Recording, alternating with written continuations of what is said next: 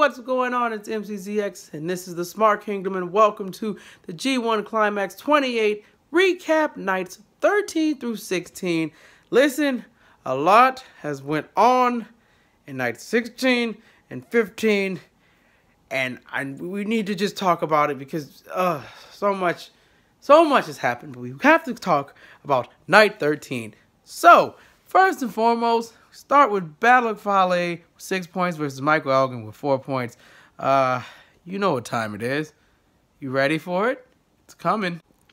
Damn Tongan. It's damn Tongan time. Fale pushes Elgin into the ref, which this happens in every firing squad match. It's an ongoing theme here. Elgin suplexes Loa, and he body slams Fale. Elgin goes for an aerial move. I don't know why the hell he did this, until Tama hits Elgin with a chair for the DQ. Now remember, if you only see 2 Tongans, the third is someone lurking in the shadows. Elgin has 6 points. Next, Togi Makabe with 4 points versus Hangman Page with 2 points. Finish went like this. Makabe hits a stiff lariat after Page's super kick. And Makabe hits another lariat. And he's about to go for one more. But he meets a buckshot lariat by Page.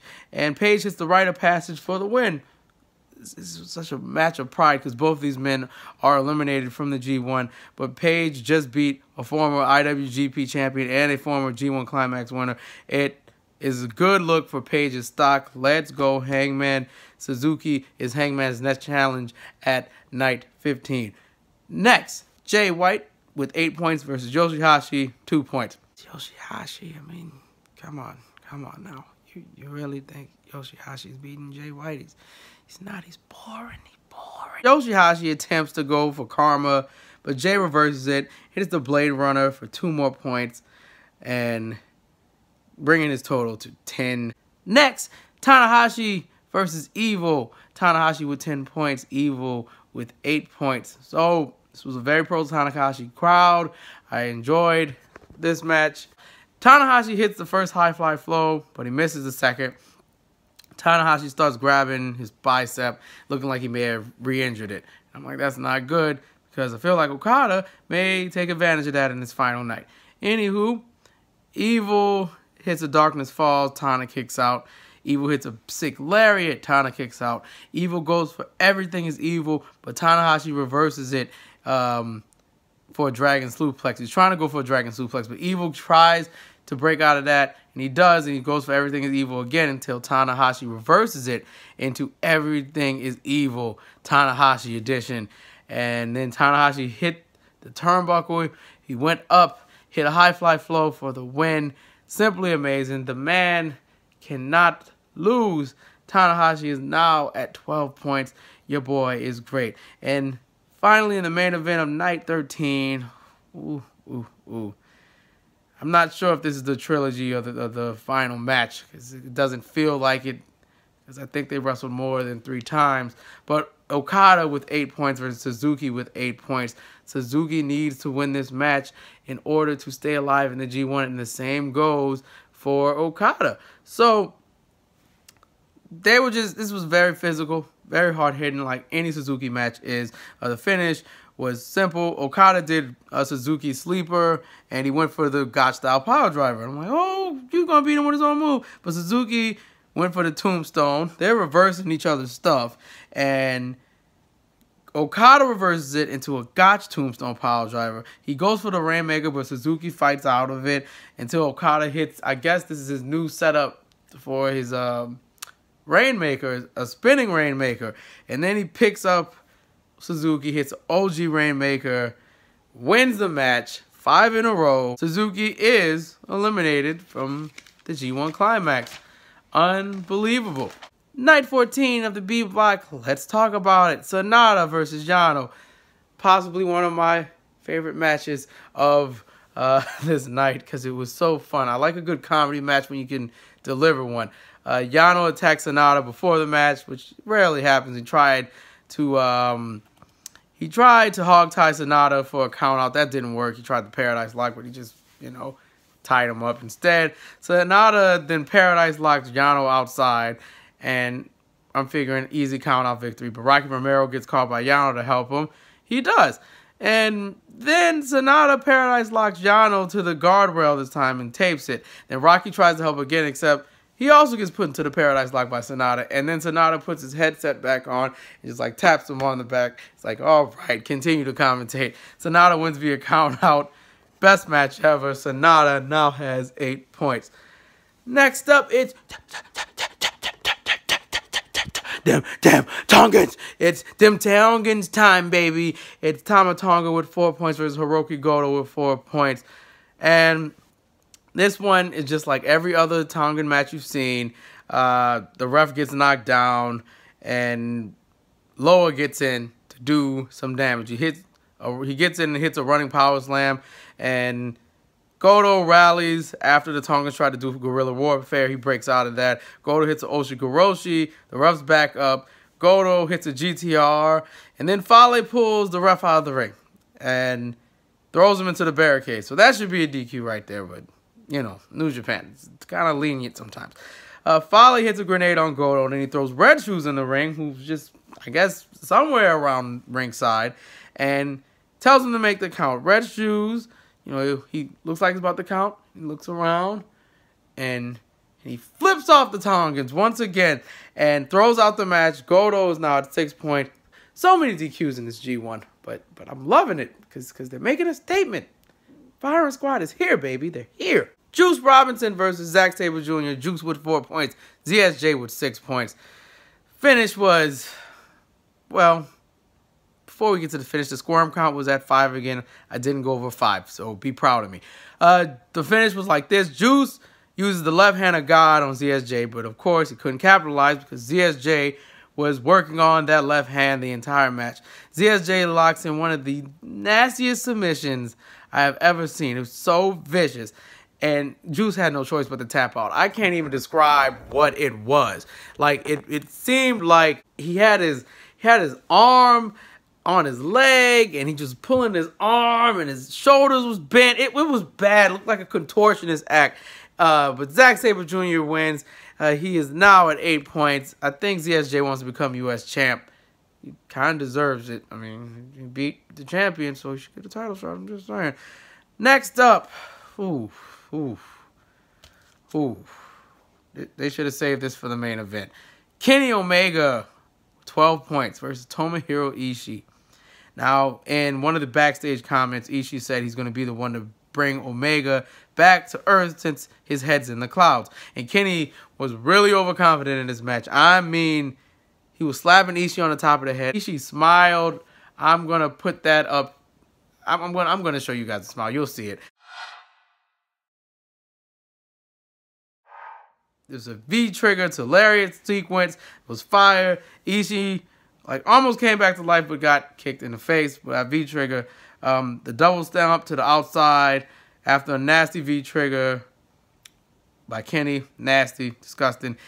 And in a shocking twist, Tomohiro Ishii beats Kenny Omega, ending his streak and possibly delivering one of the best matches of the night. Omega's lip was really messed up. I don't know what happened, but it required stitches. Ishii is at 6. Do not tap Ishii on the head or you will get Ishii'd and leave a bloody mess. Finally, the main event of night 14, Tetsuya Naito versus Kota Ibushi. Naito at 10, Ibushi at 8. So, Naito worked on Ibushi's knee a lot in this match. In the A-Block preview, he also worked on his knee. But the finish, Naito hits Destino for a close 2. Naito goes for a second one, but Ibushi reverses it into a reverse brainbuster. He drops Naito right on his head, and I shouted CTE, because that's CTE.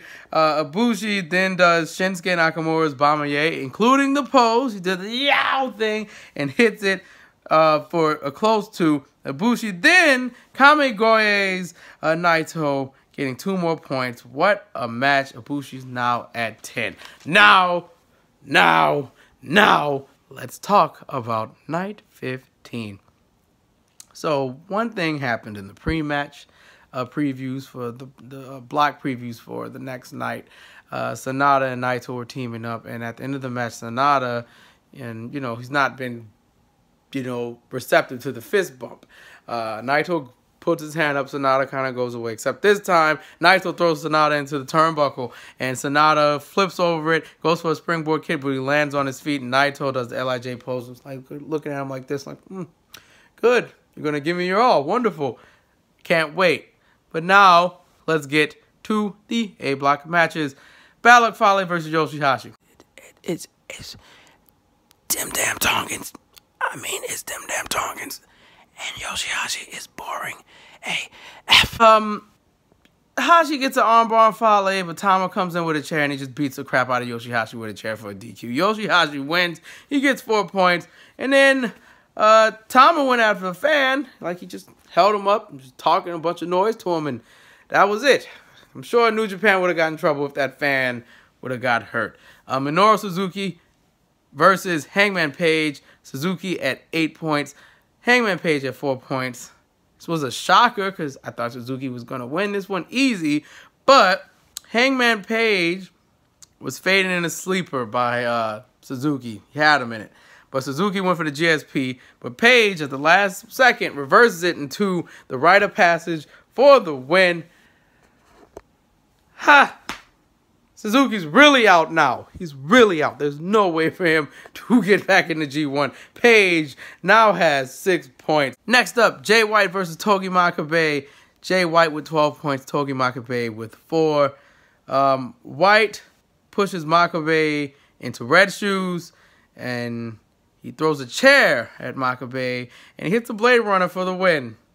White is close to winning this thing because now White has 14 points. He's leading now. Tanahashi has 12, remember? But next up is Tanahashi versus Michael Elgin. And not to be outdone by Jay White. Tanahashi with 12 points, Michael Elgin with 6. It was close, but Elgin hit a buckle bomb and went for the Elgin bomb. But Tanahashi reversed it into a small package for the win. Tanahashi ties with Jay White at 14 points. Two-way tie. And finally, for the main event, Okada with 10 versus Evil with 8. The crowd's 50-50. Evil used red shoes to deliver a magic killer on Okada. Evil did the Evil Maker, which is the Rainmaker by Evil. And Okada did Everything is Evil by Okada. From Okada to Evil. Very close to on both of those. But of course, Okada's new finish, spinning Rainmaker into the OG Rainmaker for another win. That's Okada's 6th win in a row. His final challenge is Hiroshi Tanahashi. And I have a theory on that once we get to the block update. Night 16, B block. Let's get it. Juice Robinson with 4 points versus Tomohiro Ishii with 6 points. Ishii defeats Juice Robinson with a vertical brainbuster for the win. Very physical match. Ishii now has 8 points, and he has defeated the IWGP Heavyweight Champion, the United States Champion, and the Never Openweight Champion. I think Ishii is owed a title shot or something. He's owed something. Hiroki Goto versus Zack Sabre Jr. Goto with 6 points, with ZSJ with 8 points. ZSJ defeats Goto with a European clutch. This moves ZSJ to 10. ZSJ now has defeated the Never Openweight Champion and the United States Champion. ZSJ is also in line for a title shot. I think he's going to be taking on Juice next. I don't know who's going to fight Goto. Maybe Yoshihashi. Yoshihashi wants to see that. What? Tama Tonga versus Kota Ibushi. Tama Tonga with 4 points, Kota Ibushi with 10. Now, Kota has to win. I still have a fighting chance in this. Tama and Ibushi fight in the crowd, and Ibushi gets the upper hand, and Ibushi runs into the crowd. He walks up to the second floor balcony, hits a moonsault, lands on his feet, and he also high-fived the fan. Pretty freaking awesome. You know what time it is? Well, I don't. I just don't know. Well, young man, it's damn Tongan time. Dim damn Tongan time. Dim damn Tongan time. Ibushi goes for the Kamigoye, but Loya grabs his leg. Kota kicks him off, but Tonga goes for the gun stun. Ibushi pushes Tama into the ref. Why did you do that? Kota, why? Kota hits a high kick, knocking Tama out, but Fale comes in, hits a lariat on Kota. And then comes Kenny Omega running out and hits a V-trigger on Fale. Omega eats a spear by Loa. Tama goes for another gun stun, eats a lariat by Ibushi. Ibushi goes for a Kamigoye but misses and eats a pop-up gun stun, which looked a little weird because Ibushi just landed on the ground first before the gun stun would happen. And Tama Tonga beats Kota Ibushi, therefore killing his dreams of even winning this, maybe. We'll get to that, the block update. His chances of winning this has diminished, though. Loa hits a nasty powerbomb on Omega, and more damage was about to be done until Hangman Page and Chase Owens make the save with chairs. So Yano's music hits, and Omega's still laid out from that powerbomb by Loa. He's just kind of startled from it. So Yano is quickly taking off his entrance attire. And by the way, Yano has 2 points and Omega has 12. But he takes off his entrance attire and he's like, get out the ring, get out the ring, get out the ring. I got a pin, because Chase and Hangman are checking on Omega. So they get out the ring and he goes for a quick pin. It's a 2 count, obviously. Yano takes off all the turnbuckle pads because screw being all nice, I'm going to win this match. And he throws Omega into 3 of them, but Chase saves Omega from getting hit by the 4th by putting himself in the way and holding the turnbuckle up. Yano suplexed Kenny onto the turnbuckle pads. That was just a funny spot because it didn't hurt. It just padded his fall. They had a turnbuckle fight, and Yano tied Omega to the Young Lion Narita, and both of them are trying to get to the ring. And they do. Omega hits a lariat with Narita next to him. Boom, hits him with that. And then the finish came. Omega hits a V-trigger and is about to one-wing angel Yano, but Yano grabs Red Shoes, and Kenny grabs Uno, who's also Red Shoes, and Yano hits a low blow on both of them and the chalk block on Kenny. Till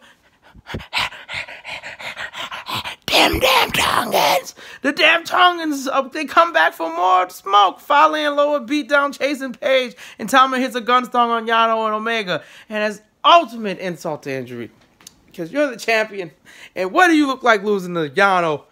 He pulls Yano over Omega, throws the referee in, ref counts it, and Yano has beaten Kenny Omega for 2 more points, bringing his final total to 4. Omega is stuck at 12. This prevents him from winning the block.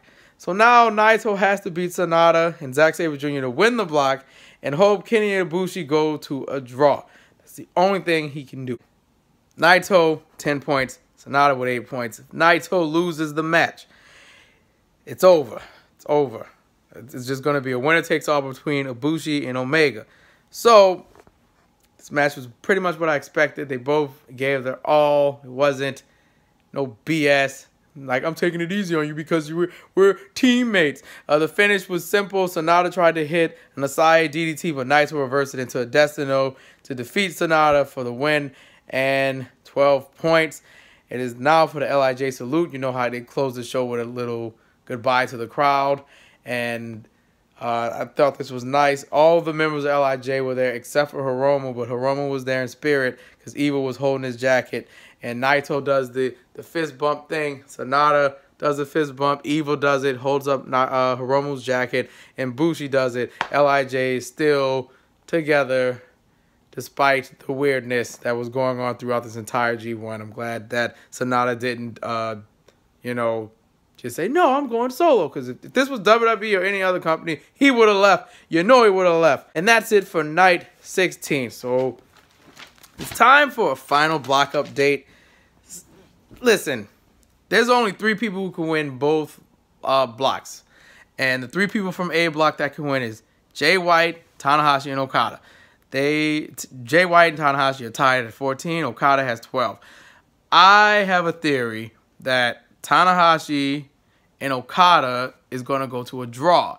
And Jay White's going to win his match, bringing him to 16 points, and he's going to win A block.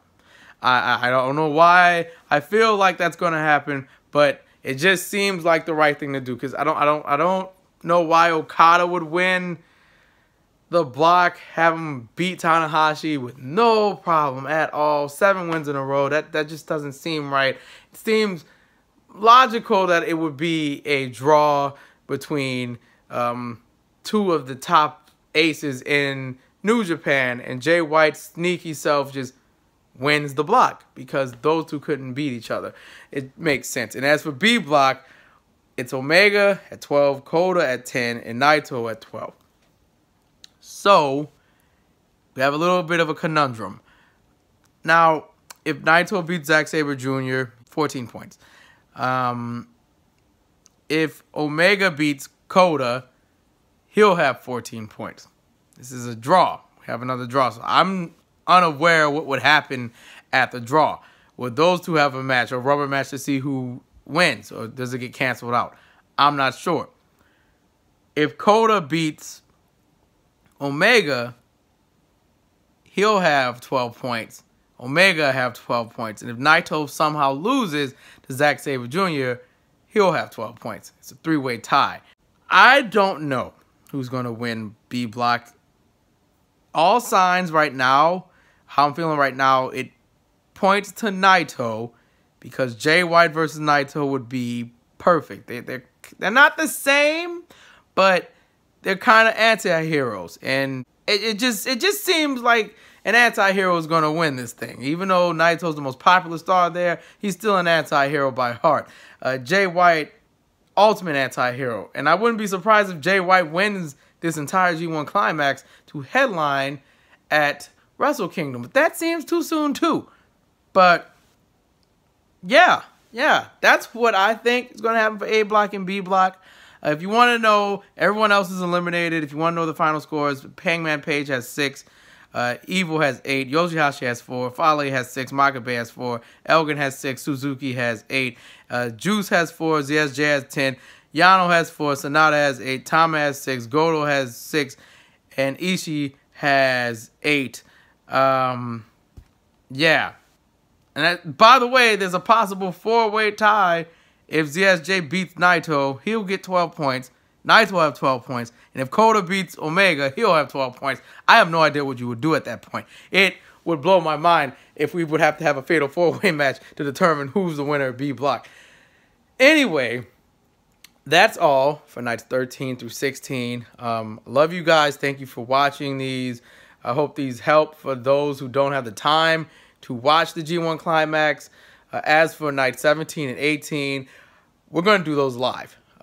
Once I watch 17 and once I watch 18, we're talking about it live, right when it goes off. We're not going to wait. I'm not going to do a video like this. We're going to just talk about it live and see what happens from there. Tune in if you can. Maybe Saturday we can go live for 17 and Sunday we can go live for 18. If not Sunday, we'll go live Monday. But I'm MCZX. This is the Smart Kingdom. Thank you for watching and peace.